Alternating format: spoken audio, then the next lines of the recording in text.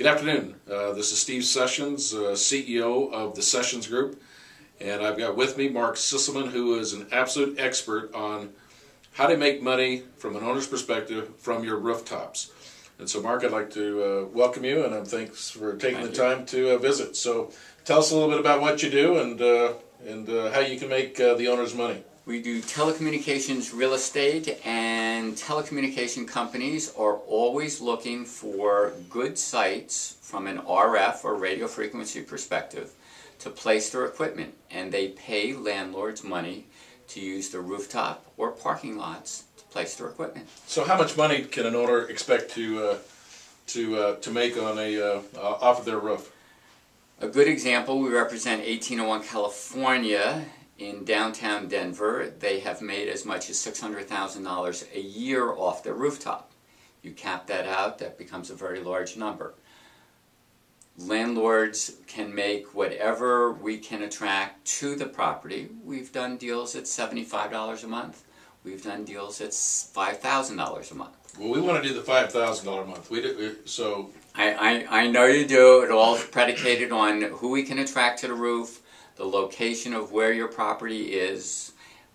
Real estate is location, location, location. So is telecommunications real estate. The exact same thing. So who are some of the entities out there? Are there any entities that have been out of business? The larger payer ones are the cell phone companies. AT&T Wireless, Verizon, T-Mobile, Sprint. All those companies are out there are looking for additional locations because they are expanding their infrastructure. The demand for high-speed 4G connectivity via your cell phone is very important to them.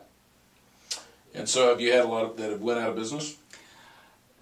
In the cell phone companies, only one company has ever gone bankrupt, and that's Cricket. In other parts of the telecommunication industry, there have been a number of consolidations and a number of people that have gone out of business in the high-speed internet access world.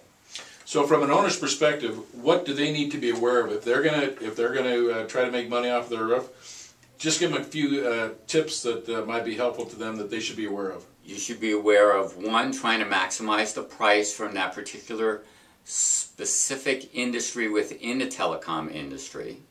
So you try to get $75 from the local sheriff's department to place a repeater on your roof, but you wouldn't rent AT&T part of your roof for $75. And you have to be careful of the language that is incorporated in the body of the document. So what type of a document are we talking about? Is it a simple lease, or what is the document? It starts with a lease. When you finish it up with me, it becomes a license agreement. A license is less of a hold on your property than a lease is. Interesting. Okay.